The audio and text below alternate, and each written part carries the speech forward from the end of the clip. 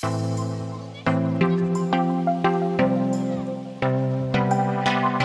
everyone, and welcome to day 7 of our RV-10 build.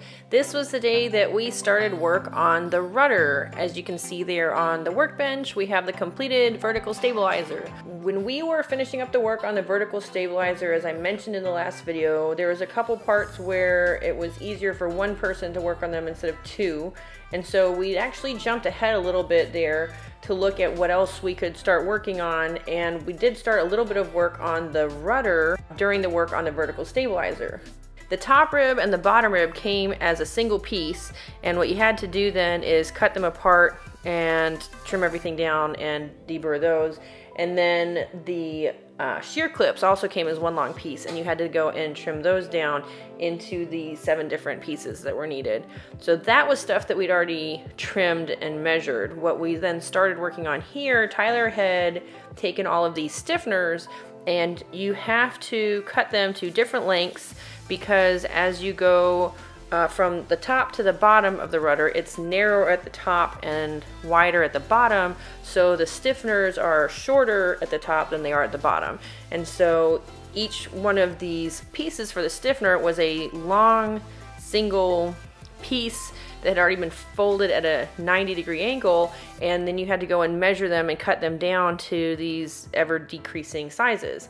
So Tyler had already measured them and had me go back and just double check, because you know it's always better to measure twice and cut once instead of having to order a new piece and wait for that to come before you can move on.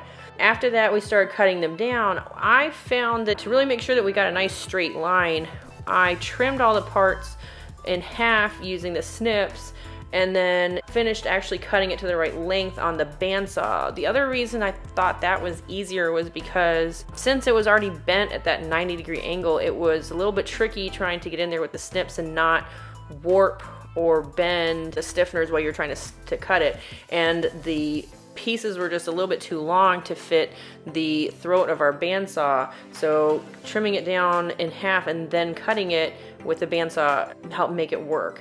The only one where you couldn't do that was one piece. You literally had to cut it in half, so that one just took a lot of time and patience trying to cut it properly to make sure not to bend it. And then it worked out really nicely here having 2 people, because again it was kind of like a little assembly line for us where I went and I'd cut the parts, and then I'd started deburring them on the Scotch-Brite wheel there on our bench grinder, and then would hand them off to Tyler, who then continued deburring them with the different deburring tools and the Scotch-Brite pads. So it worked out really nice having that little setup there. When I'd finished my part of the deburring, I went and looked ahead to try and figure out what other parts we needed, and went over to where we have them stored to get them ready for the next day. And that's it. I hope you liked the video. If you do, please make sure to subscribe and hit the like button, and leave me a message in the comments if you got any questions.